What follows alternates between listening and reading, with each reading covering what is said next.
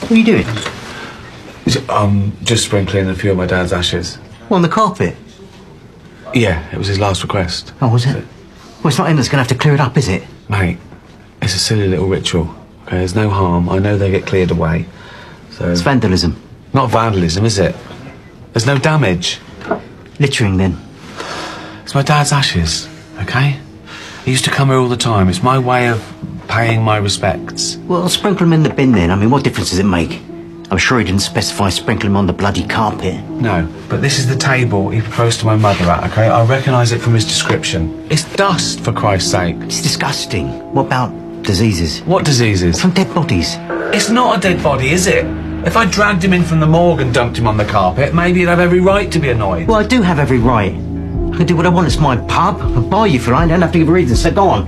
Two of you, out. Take your rubbish with you. Rubbish.